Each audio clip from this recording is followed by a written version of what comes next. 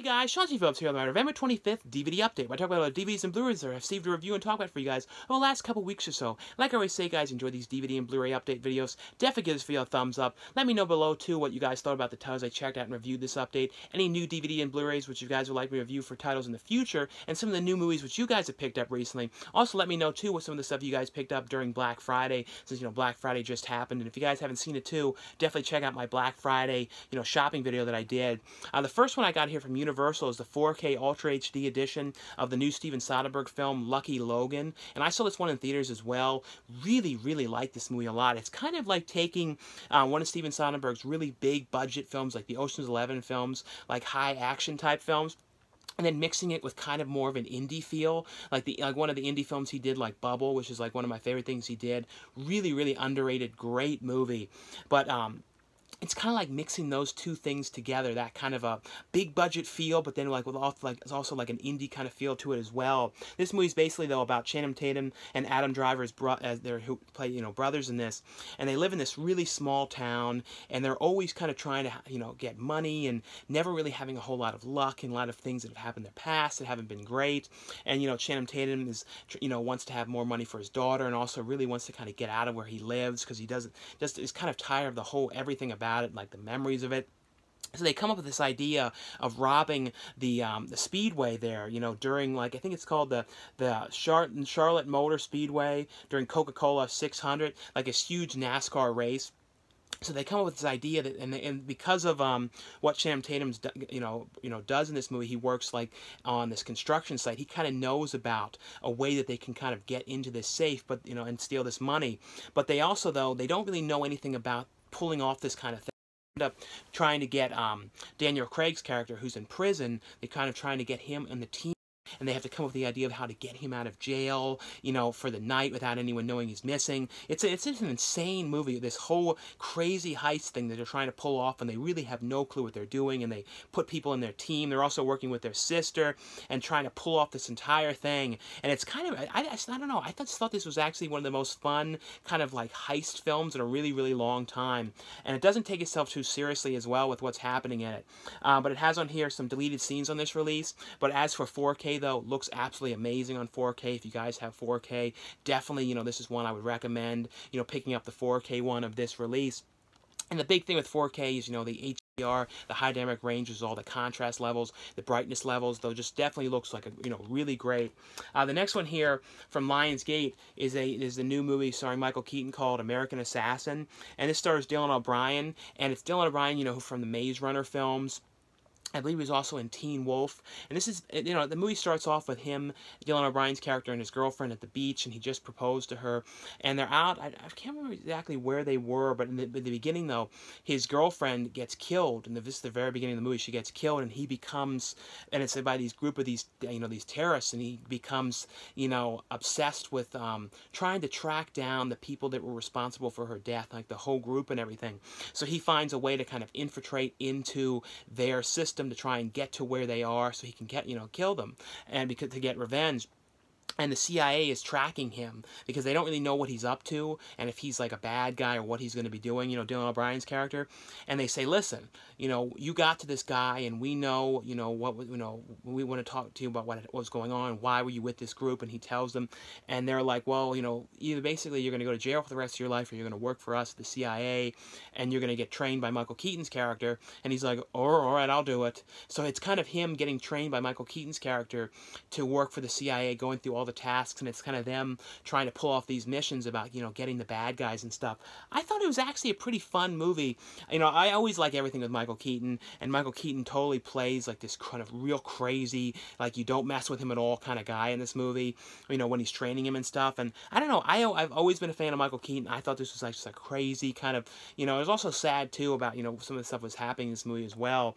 But I don't know, I thought this was actually relatively well done for the most part. Has on here, though, a bunch of different, featurettes on here. The Alamo Draft House Q&A on here. Thing on here about the training and the stunts and the film locations. It's another one, the 4K release of this one.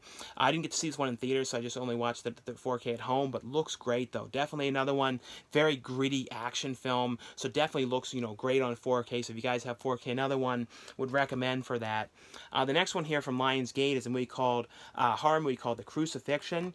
And this one was about, it's basically, though, about this journalist. It was like this, it's kind of an interesting story, though. It was about this nun that had, gotten killed, and they're trying to figure out exactly what had happened because she, like, got possessed and stuff, and that's what they say had happened. And so she kind of goes, where was it she goes? I think it was to, like, can't remember where it was. I think it was to Rome or something. I can't remember for 100% certain where she goes, but she's doing this kind of paper on the whole thing. So she ends up going to talk to, like, the priests that were involved, in how she died, and they're kind of trying to figure out. She's trying to figure out exactly what had happened and why this nun had gone kind of crazy and what had happened and, like, what she was messing around with and stuff. And it's kind of one of those things where once she starts kind of digging into the past and looking at the past of this nun and kind of the people that she was kind of connected to and stuff, of course, like, something bad is going to kind of be coming for her for messing around with all this stuff and stuff dealing with possessions and stuff. I think it was a different kind of take on a possession type film, because I've never really seen one where it was kind of like a nun getting possessed and this kind of a vibe of a movie. And it was actually kind of creepy, too. The director of this, too, I can't remember offhand some of the other ones that he did, but he did a couple other ones I remember really liking, though. So he's done some pretty cool other horror movies in the past as well. The director's name was Xavier Gens, I think. But I remember him doing a couple other horror movies that I really liked as well. But this has on here, though, a featurette on here as well as a trailer gallery on this one. This one here, though, is from the BBC. This is a really cool set they sent here. And this is the complete series of Orphan Black. And this is a show that I had always wanted to see. And I had never seen any episodes of this. And I always had heard, amazing, like, reviews, and people always were saying what a good show it was. And it's one of those ones that I started watching through it. I've watched a couple episodes. It's one of those things where you kind of really want to just keep watching it.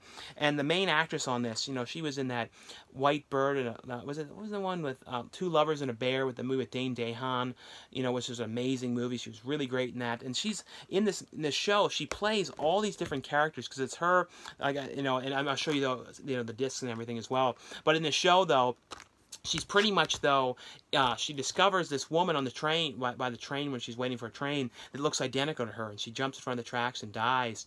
And it's kind of her, realizing, oh, I can, because it looks like this woman has money and stuff, so she takes her purse and stuff, and then comes to find out she's got all this money, and wants to kind of impersonate her, and she finds out she's a cop. But once she finds out this stuff, other people that look just like her start kind of popping up, and it's kind of this whole thing is going on here, and she's trying to figure out exactly, why are there people that look like me, and then there's people coming after her, and coming after these people that look like her, and it's kind of her, dealing with this whole thing as well as trying to, live the life of the other person. But she plays all these kind of other characters that look exactly like her, and you find out throughout it, like, what's going on. But she does an amazing job playing these characters, all like slightly different, and some of them extremely different, with different accents and different kind of looks and everything. But a really, really good show. Like I said, I don't know how I had never seen it before. In here, though, it has a book with, pictures and, like, and facts and stuff about the show, and facts about the characters in here. And I believe this is, exclusive to this release. And this release, like I said, has all 5 of the seasons, together. It has season 1 here. It has season 2, and then season 3, and then season 4, and then, of course, season 5. And season 5, I think, just aired like a couple months back. So it's cool these are, all together in this set like this. Like I said, one of those shows, I just don't know how I had never seen it before, and really, really got into it. Like, it's one of those ones, like I said, I'm definitely going to continue on watching this, because not all shows kind of hook you in. Some shows do in the beginning, you get really hooked on them, but that one, is one I would say definitely is very well done. The next one here from, this is from Dark Sky Films. This is one I was really interested in seeing. This is a movie starring Frencesca Eastwood, and the one guy in this is from that movie, Arseholes or A-Holes, that I really loved lately. He directed this. He has a small part in the, but a big thing to do with the story. But he was, acts in this and directed that movie, which is an amazing, like, insane film. This movie is called M.F.A. this is like a revenge film, and this is you know, Frencesca Eastwood meets this guy at this party. You know, she meets him at school. He's in his her art class, and she starts to kind of like him. So she goes to this party with him at night, and you know, he gets very, very rough with her, and, you know, he sexually assaults her, and it's kind of like, it throws her, too, because he seemed like a really nice guy, and then what he did to her was terrible, and it was, like, horrible the way he acted, and then he acted like he didn't do anything wrong. It was a very, very crazy the way he was being this, like, he kind of flipped how he was this really nice guy, seemed like he was real compassionate, and then what he did, which was horrible.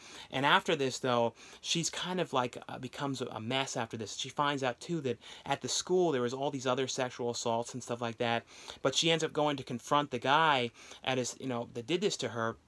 And of course he's acting like, what do you mean, you know, I thought you were into this, I thought, you know, you were playing along and all that. And he ends up accidentally falling off over the banister in the place that he lives and dying, and she runs out there, you know, runs out and leaves, and sort of happy this happened. So then she's like, I'm going to try, she wants to get revenge and, you know, take out all the other guys that have kind of got away with assaults and stuff like that at that school. So that's pretty much what it is her going, and then like this cop played by Clifton Collins Jr., who is, you know, kind of following, you know, and trying to figure out, but, you know, who is behind all of this, and he's always following Frencesca Eastwood's character. But Frencesca Eastwood, though, did a really great job playing this role in this one. I saw her recently, too, in that movie The Vault, which was actually pretty good as well. But this one is one I would definitely recommend you guys check out. It was a actually really pretty good revenge film, and it was a little different, too. Like, I didn't expect everything that was happening in this one. And the next ones I got here from Olive Films. This is from their line, the Olive Signature line. And these are two different ones here. And the Olive Signature line are basically special editions of their releases. And I think they might have released these ones in the past, but these ones have brand new high-def transfers on these. And there are two different ones here, Operation Petticoat. And that one is about this naval ship and these army nurses are stranded out at sea, and they end up having to rescue them, and they come on the ship, and it's kind of them having like all kinds of problems and like kind of comedic over-the-top kind of encounters and stuff. And then Father Goose was this guy who ends up working, you know, with the army, who has to be like kind of a lookout in this small island. And then it's these schoolgirls and their teacher end up washing up on the island, and that ends up having a whole bunch of like bumbling kind of problems. These were like the late 50s, early 60s. They kind of have like the Gilligan's Island sort of feel to them a little bit, especially Father Goose. And like I said, these both have, you know, brand new transfers on these, and inside of them they have booklets and stuff with pictures and facts and stuff about the film.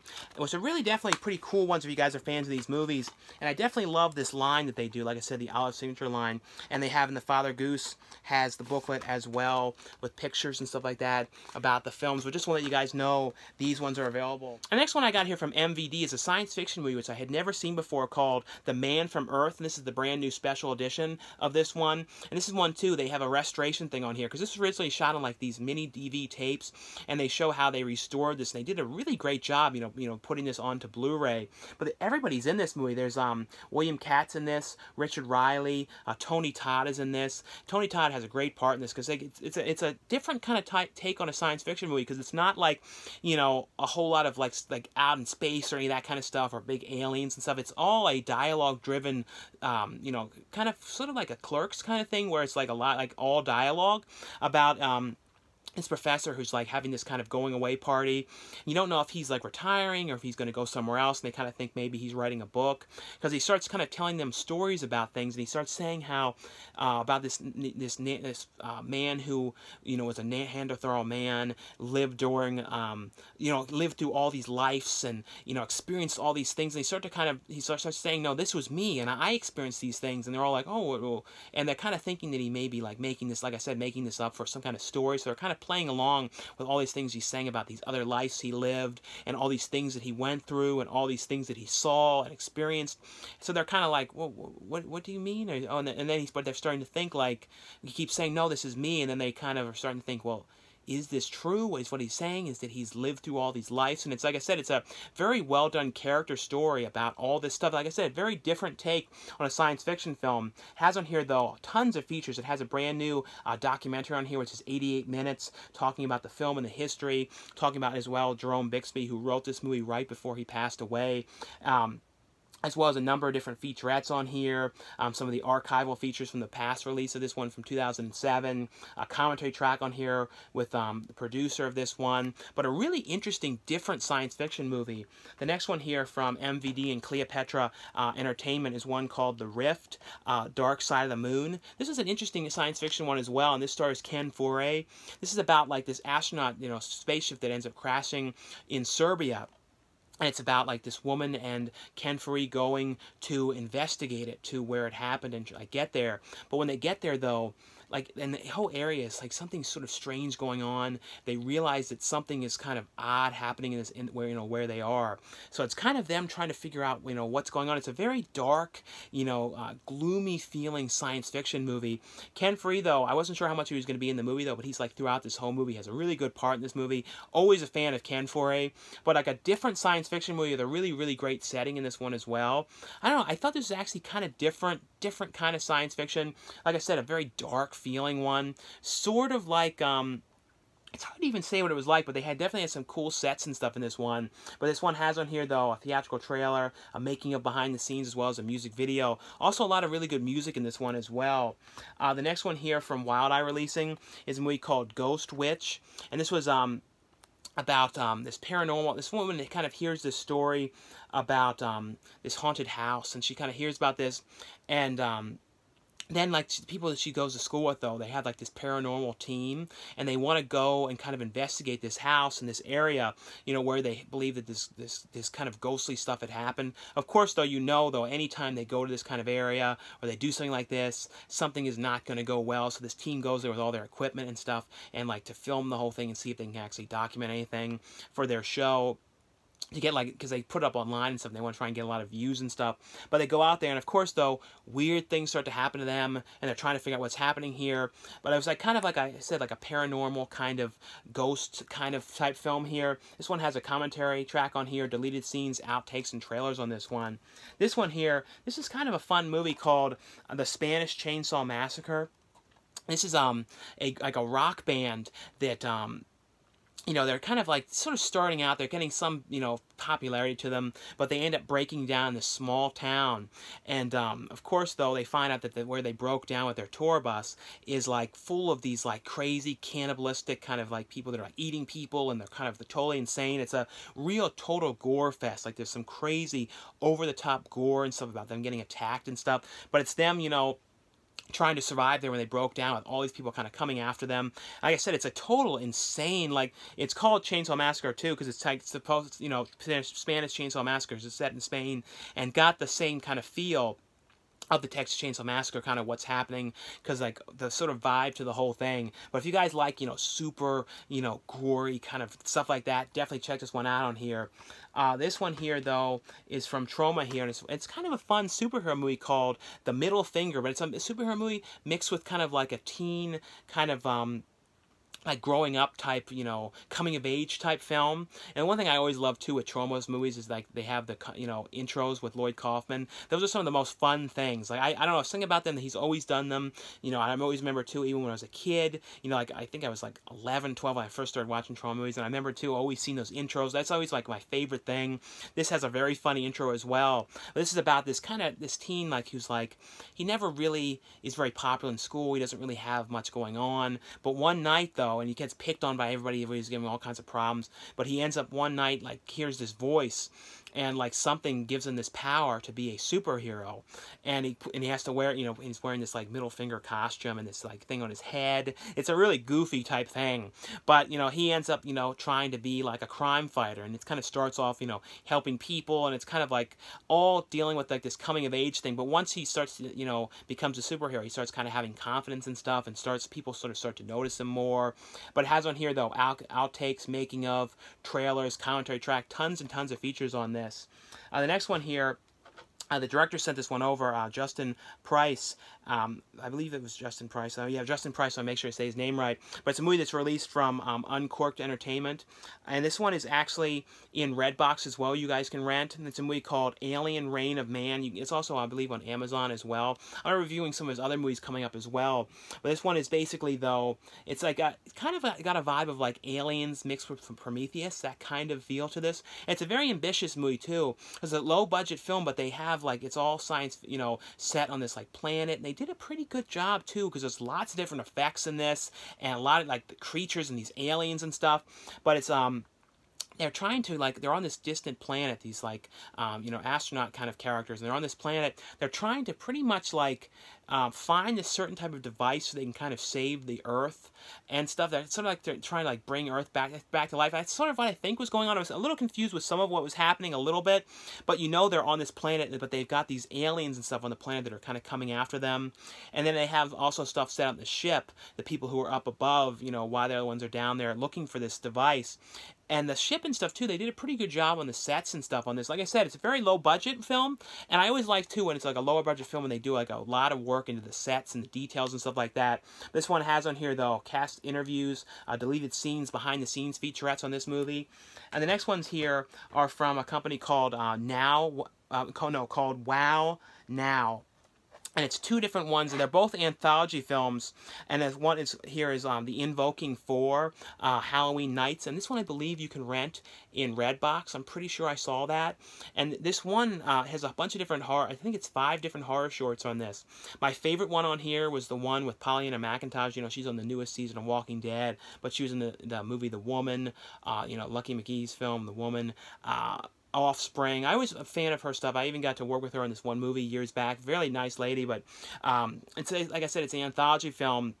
And it's basically, though, you know, the segment that I love, though, was like this weird kind of like women that are like in this kind of like breeding type place, and there's kind of like really strange stuff going on, and they're kind of all chained up. And there was a really interesting story, and Pollyanna McIntosh's character is this doctor. It's in charge of these women, and so it's a very like crazy story.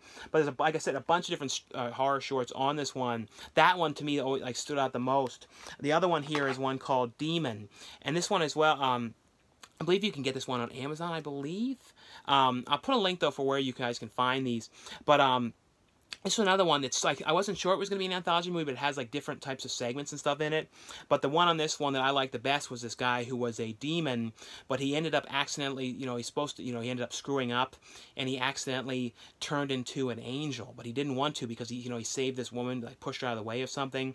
But because of that, he had, he wants like, I don't want to be an angel, and he has to try and figure out how he's going to go back and be a demon again, and like, because he doesn't, because of what happened, though, he's going to turn into, like, a human again. It's a really weird kind of story, but it's interesting, though. But he has to, like, figure out what he's going to do. And so, like I said, both these ones here are from the company called Wow Now. And I remember doing some of their other stuff, too, in the future. And the next one here, this is from... What company was this through here? From Indie Pix Films. It's a movie called Candy Apple. This was a really interesting movie. This is about this guy who...